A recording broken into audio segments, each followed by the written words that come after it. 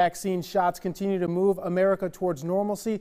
Iowa educators say Biden's American Families Plan could provide the shot in the arm their profession and Iowa classrooms need to succeed post-pandemic. The pandemic exposed a growing issue in Iowa schools.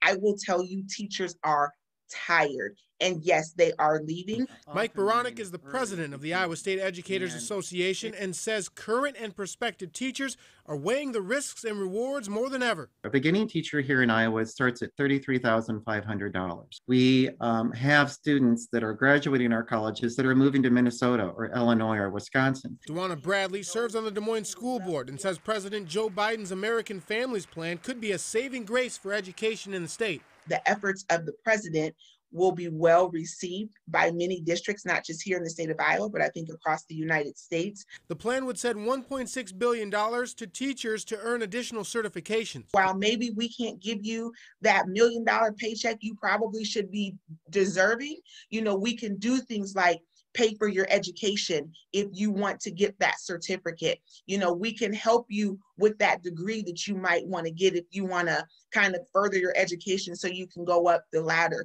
It would increase scholarships for potential teachers from $4,000 to $8,000 a year. And if there are resources available that could help motivate a senior in high school this year that's possibly looking at a career in education, this would also encourage them to move forward and work to becoming a licensed teacher. Also on the table, $200 billion for universal preschool. Preschool is going to allow our babies to be able to start out on the right footing so that they won't be coming to kindergarten off track.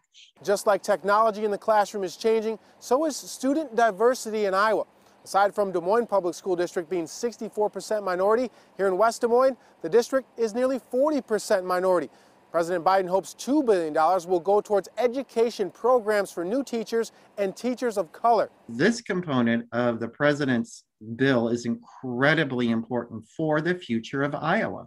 But I don't want us to just get so focused on bringing them here. We have to keep them here. Educators say without Biden's plan, it will require more than a vaccine to return to normalcy in an Iowa classroom. So this is something that's vital that needs to be done at this moment in time because teachers are tired. They are burnt out. And the American Families Plan also aims to provide employees in pre-K and Head Start programs with a minimum wage of at least $15 an hour.